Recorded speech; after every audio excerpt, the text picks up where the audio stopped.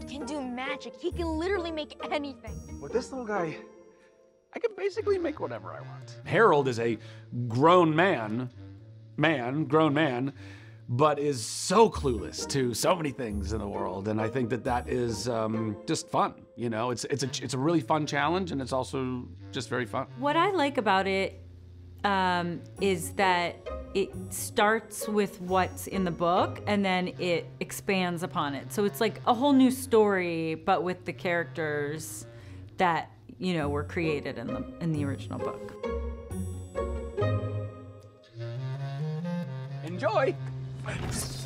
I am getting really good at this. Zachary Levi, you know, I mean, he really suits playing the character for Harold because Harold is, you know, new to the real world, and he was raised in a different world, you know, where there wasn't, it was kind of different, you know, contrast to the real world. What I love about the classic children's book, Harold and the Purple Crayon, is that it's one of those great books that truly explores imagination.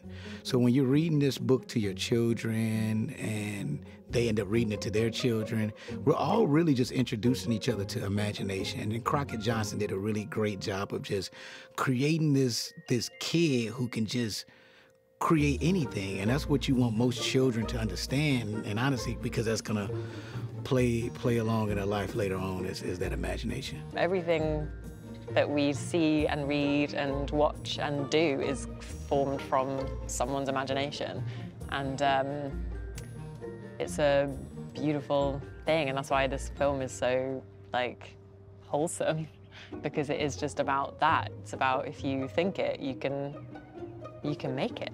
You can do it. Really, the power of the crayon is imagination, and that's a really kind of cool lesson, I think, for children particularly, but also adults to get out of this. Like, you know, there's nothing magical outside of who you are and what you're doing, regardless of the tool or utensil. You know, you create that magic. I think this movie's for everyone because it's definitely gonna be great for kids, and I have 2 kids, so I know they're gonna love this movie.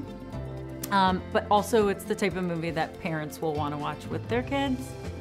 So I think it's for everyone. It's such a great adventure. Because, I mean, we've read the books before, and Harold do some cool things, but I think the movie makes this beautiful world come to life. So outside of you seeing just like airplanes and things like that, you may see a dragon, you're gonna see some random stuff. This crayon can do a lot.